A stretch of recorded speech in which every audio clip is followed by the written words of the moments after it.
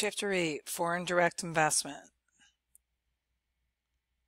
Foreign direct investment is explained in Chapter 8, reviewing theories that attempt to explain the pattern of FDI between countries and examining the influence of governments on firms' decisions to invest in foreign countries. Any theory seeking to explain FDI must explain why firms go to the trouble of acquiring or establishing operations abroad when the alternatives of exporting and licensing are available to them. High transportation costs or tariffs imposed on imports help explain why many firms prefer FDI or licensing over exporting. Firms often prefer FDI to licensing when a firm has valuable know-how that cannot be adequately protected by a licensing contract. A firm needs tight control over a foreign entity in order to maximize its market share and earnings in that country, and a firm's skills and capabilities are not amenable to licensing. Knickerbocker's theory suggests that much FDI is explained by imitative behavior by rival firms in an oligopolic industry.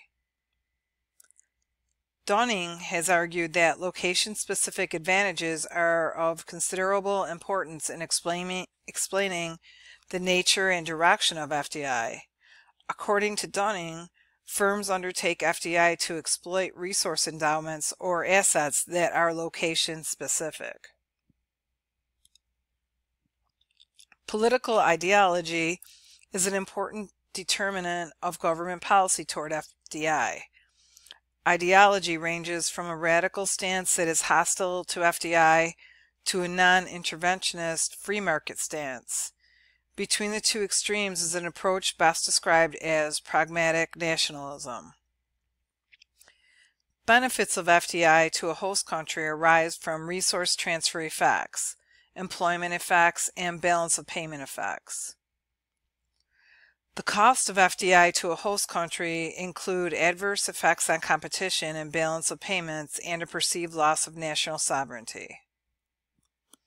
The benefits of FDI to the home country include improvement in the balance of payments as a result of the inward flow of foreign earnings, positive employment effects when the foreign subsidiary creates demand for home country exports, and benefits from a reverse resource transfer effect. A reverse resource transfer effect arises when the foreign subsidiary learns valuable skills abroad that can be transferred back to the home country. The costs of FDI to the home country include adverse balance of payments effects that arise from the initial capital outflow and from the export substitution effects of FDI. Costs also arise when FDI exports jobs abroad.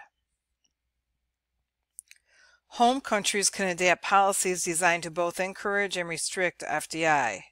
Host countries try to attract FDI by offering incentives and try to restrict FDI by dictating ownership restraints and requiring that foreign MNEs meet specific performance requirements.